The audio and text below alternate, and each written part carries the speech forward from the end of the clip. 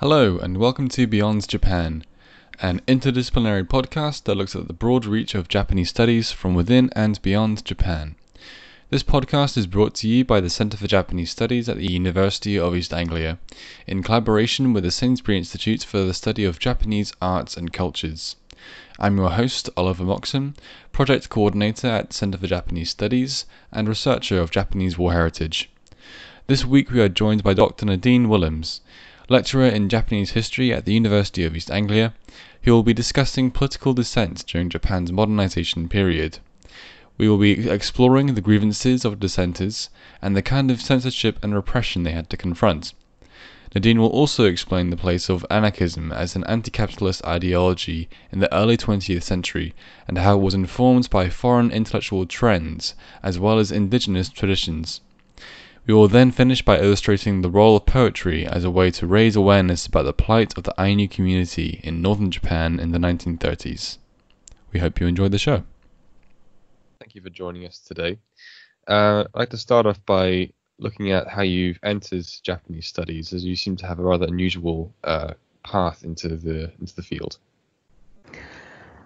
Well, thank you first for having me today. I'm very happy to be with you, talking about my research and experience. So I'm originally from Belgium, where I got an undergraduate degree in law. But back then I wasn't sure whether I wanted to become a lawyer or not, so I decided to travel before embarking on a specific career.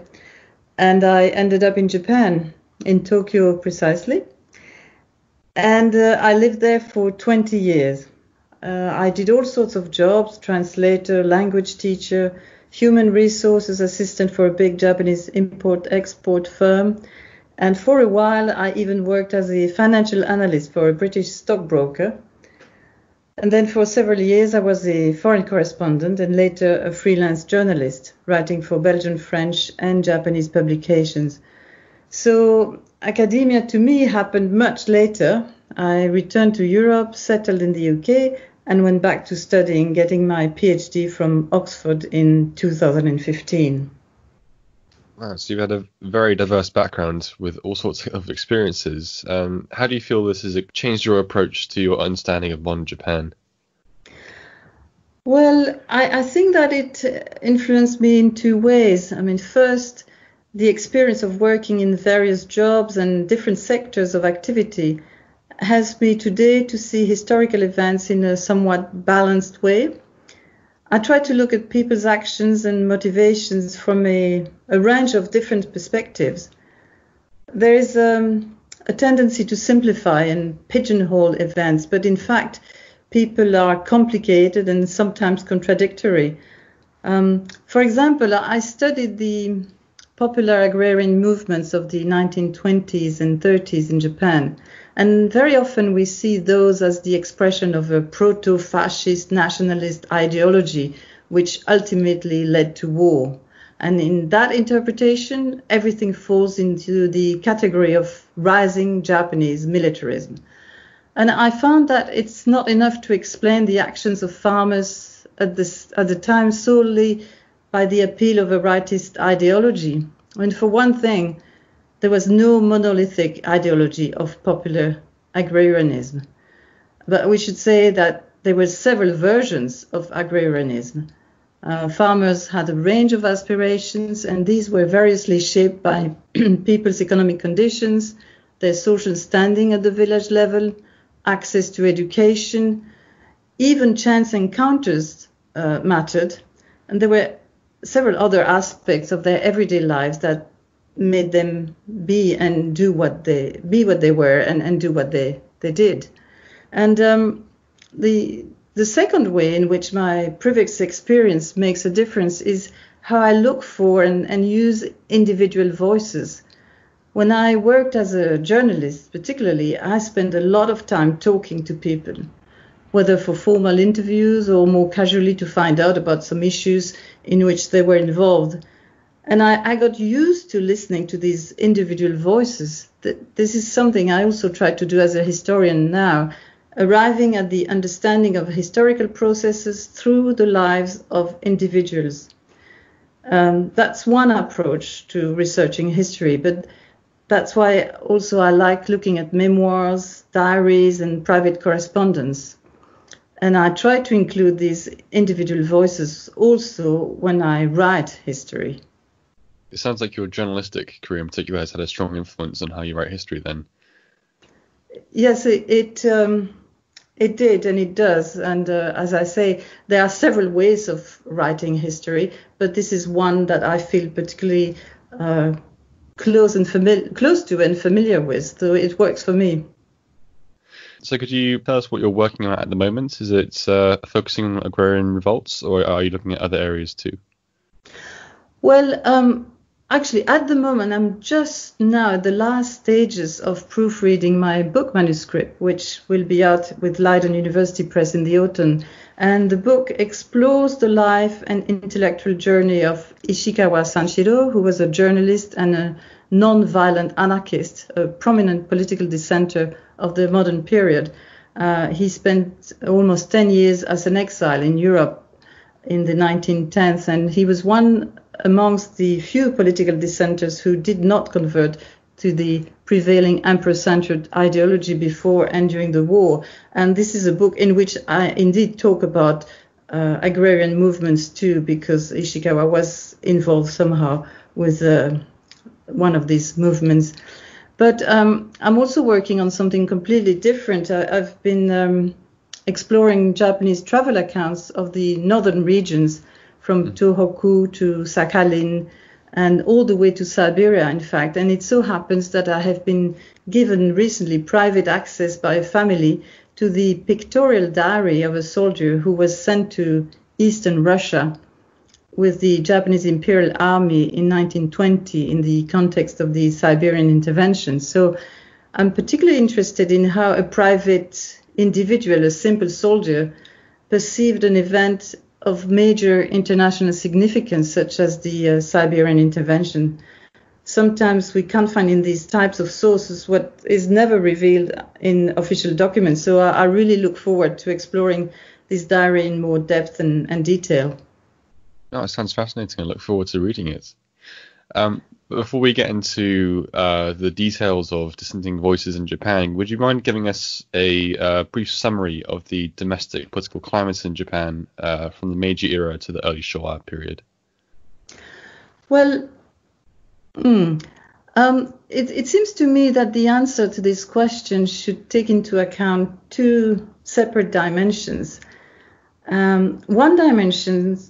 One dimension has to do with the state and its institutions. So after the Meiji Restoration of 1868, the state increasingly applied pressure on the population so that all efforts would be channeled into the construction of a modern nation state. That is a capitalist, industrial, centralized nation that could hold its own against Western powers.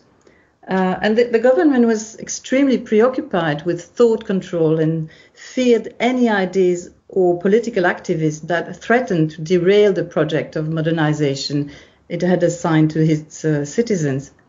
So, of course, there were periods of relative relaxation, but overall, the political climate could be characterized by the molding of minds into obedience by the state and its low tolerance for dissenting views. So this attitude culminated during the 1930s and during the war. But the other dimension concerns ordinary citizens.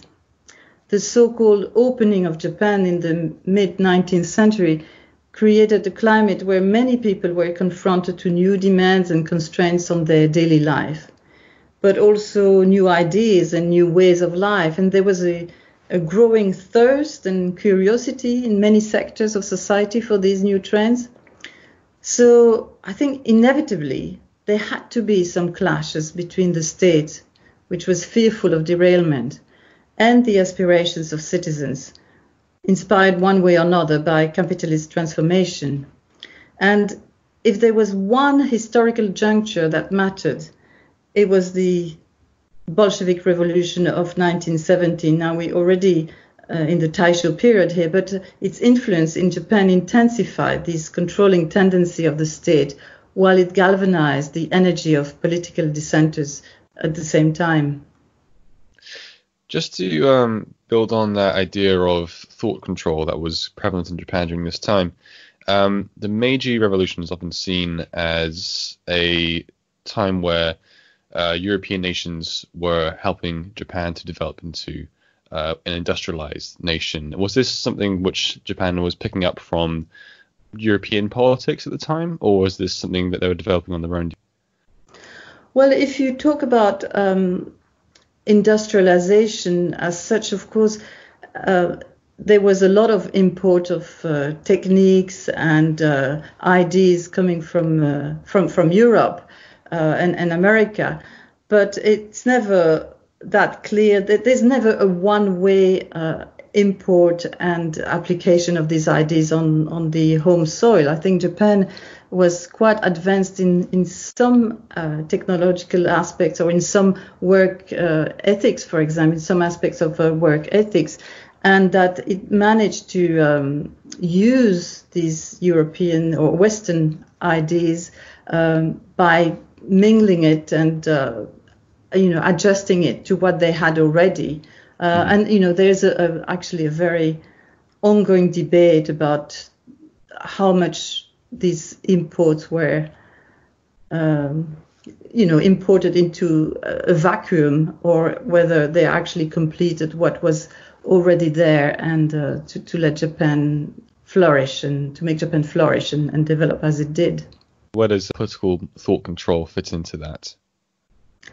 Well, if you don't have a workforce that is extremely obedient and who does what it's told, and then you have it doesn't work as well. So that was one thing. So the state wanted to make sure that the workforce was obedient and reliable, but also any criticism of capitalism, because we're talking here about capitalist development. Any criticism, for example, of capitalist developments of private property, which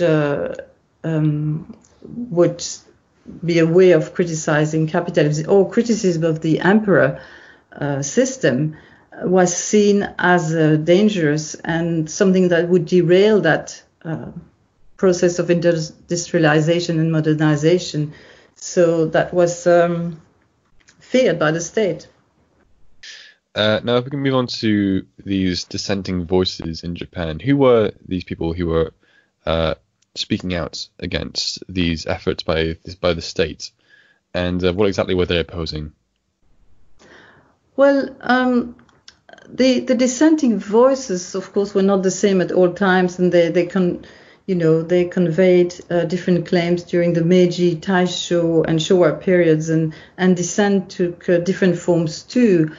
But if there is one common thread that can be identified, it has to do with the tensions created by this rapid modernization we talked about. So the kinds of dissenting voices I have examined in my research belong to intellectuals who criticize the excesses of capitalism. A little bit actually the same kind of voices we hear today. And they took the side, these voices took, for example, the side of peasants burdened by heavy taxes, the side of industrial workers forced to live in dismal conditions by factory owners, or of citizens affected by industrial pollution.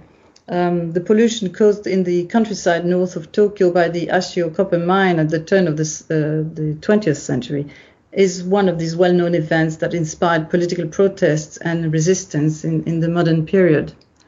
Now, if I can go on, there existed a tradition of dissent and critique of authority in Japan long before the modern period, but the import of foreign ideas after this so-called opening of the country and the blending of these ideas with homegrown concepts colored political dissent in interesting and sometimes unexpected ways. And so the contacts that many political dissenters nurtured with foreign radicals and intellectuals provided momentum to their activism, and whether this activism was in the form of organized strikes or the printing of anti-government pamphlets and so forth. And Japanese activists also translated a range of foreign texts that they use for validation of their dissident views. One of the most curious of these translations, actually, is by anarchists in the early 1920s, and it's the translation of a book called Souvenirs entomologiques by a French entomologist, Jean-Henri Fabre. And this was a multi-volume description of the lives of insects. And anarchists were taken by the idea that humans could learn from aspects of social organization in the world of insects. You think about bees and ants, for example, and how they could offer a model of collective organization that humans could possibly learn from. So when I talk about dissent, it really covers a whole range of activities, writing anti-government pamphlets, but also translating seditious text or texts that were not going completely, that were not in line with what the government and the ruling elite wanted for Japan. I understand the diversity of this topic and, of course, the broad time range we're looking at as well. But could you give a couple of key names amongst dissenters of this time and what in particular they were opposing? Well, what I have been looking at are basically the dissenters that were part of the leftist thought, and someone like Kotoku Shusui is one of the better known dissidents because he was originally leftist, not clearly what kind of left, but he turned as an anarchist, and he was tried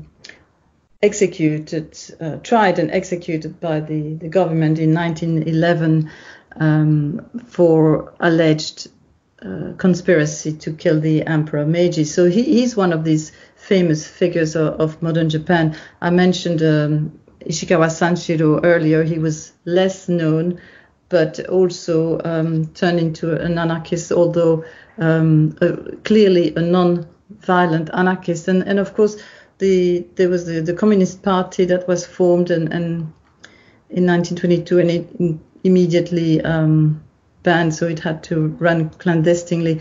I mean, there were several figures, but what is interesting is that in the early 20th century, just at the time of the Russo-Japanese War, there was really a curiosity for these socialist, anarchist ideas from the West, but there was no clear, coherent ideology about this. It was really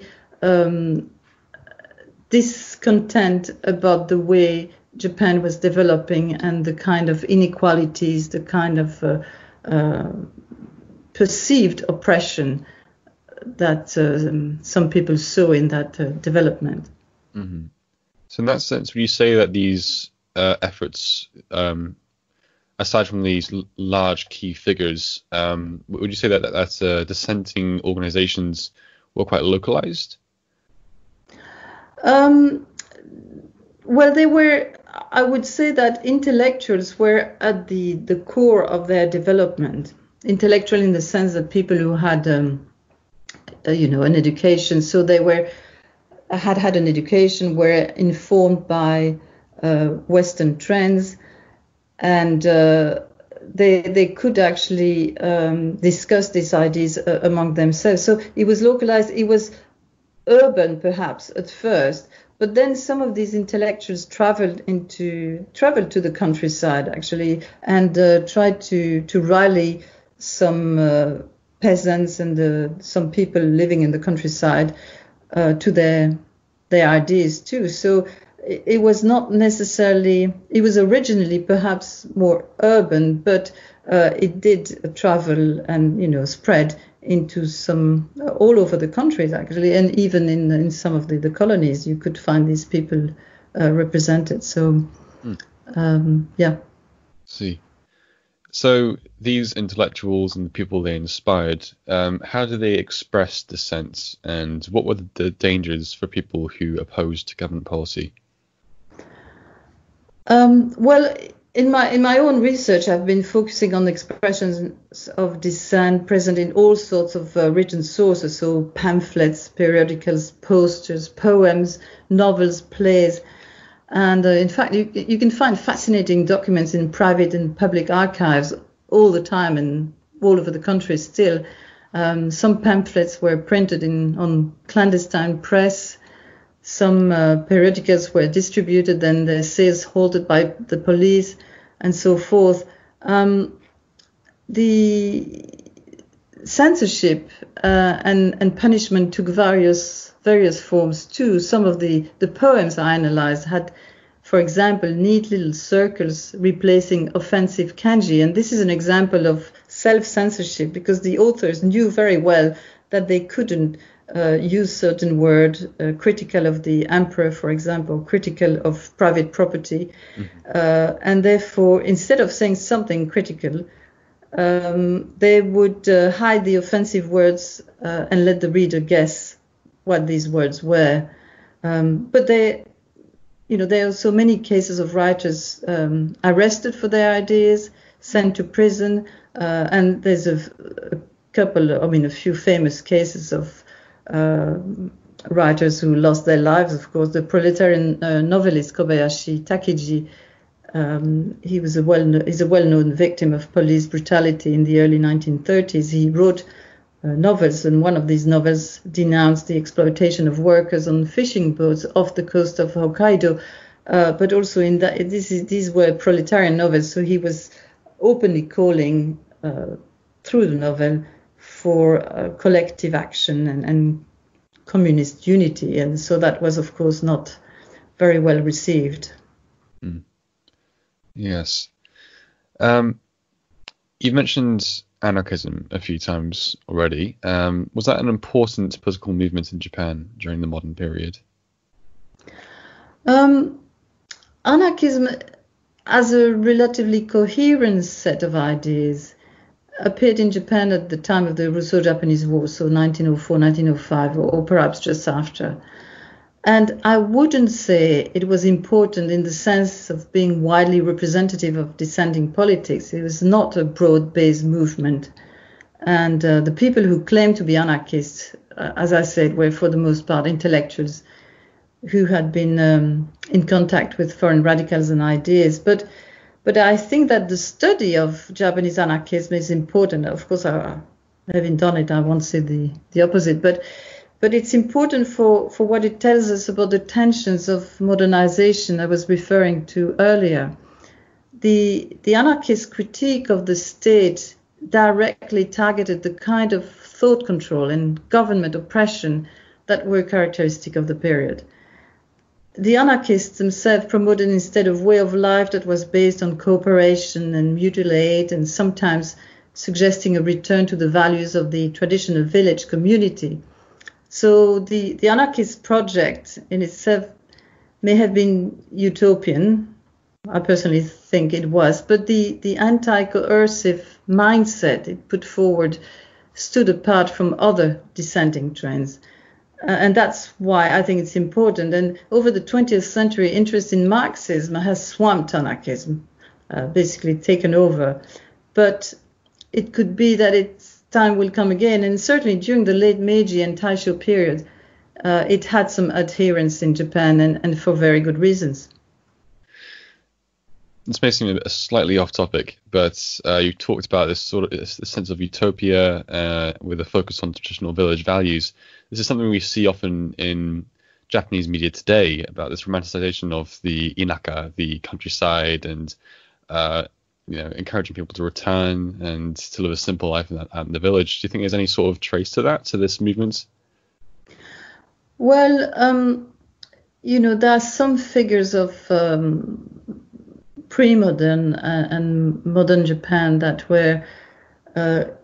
have been important in the understanding that the Japanese have of their cultural roots. And I'm thinking about someone like Ninomiya Sontoku, who was on the side of the peasants, and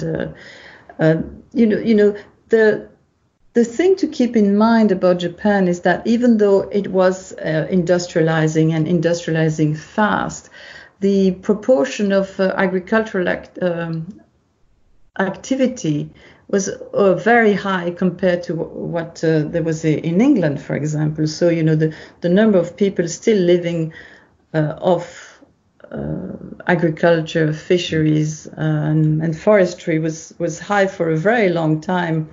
And so this tradition is very strong. And as we know, there is a sense of the role of the village in the pre-modern period was very important. And even during the modernization period, the village, it took a long time before it lost its, even though there was a real effort on the part of the state, the central government to centralize everything. It took a while for the village to lose its appeal and some of its influence. So I think it has remained important, perhaps in the collective understanding of the Japanese. You've also translated poetry referring to the lives of the Ainu, the native people of Hokkaido, during the pre-war period. How does that relate to political dissent? Well, I came across some poems written in the late 1920s and 30s by Sarashina Genzo, and he was a Japanese political dissenter, critical of the central government, questioned by police on a couple of occasions. He was fired from his job as a school teacher because of his subversive ideas. But what is interesting about Sarashina is that he was also very close to the Ainu, the indigenous people of northern Japan. As we know, the Japanese government incorporated Hokkaido, the northern island of Hokkaido, into the national territory in 1869, and it imposed gradually a policy of assimilation of the Ainu. And Sarashina's poems are interesting because they use many words in the Ainu language and give a voice to these indigenous people. So you have poems where an Ainu elder laments about the slyness of the occupiers, the Japanese, or the fact that his people are given land of the poorest quality, land on which they were fishing and hunting in the past, but that had been appropriated by the Japanese government. And you have poems about Ainu school children wondering about the way their history is being taught at school. So these poems are very subtle in tone and content, and they make clear that modernization is not detrimental to everyone, including the colonized, but that the Ainu deserve to be heard. I see. I've got lots of questions I'd love to ask about that, but we're running a bit short on time, so I have to move forward. How useful is intellectual history for the student of modern Japan?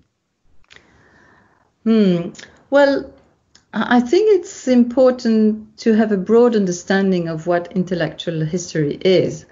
We tend to think that ideas are rigid, that they form a framework for action and serve as the primary motor for people's behavior. But what my research on modern Japan has taught me is that ideas do not exist in a vacuum for them to apply them in real life. Ideas are not rigid. They are constantly being shaped and reshaped by how historical actors understand them and give them some value in their daily life. So often ideas also are used to rationalize actions rather than motivate them. Mm-hmm. So to your question, how useful is intellectual history for the student of modern Japan? Well, I think that by looking at the interplay between people and ideas, we learn not to take everything for granted.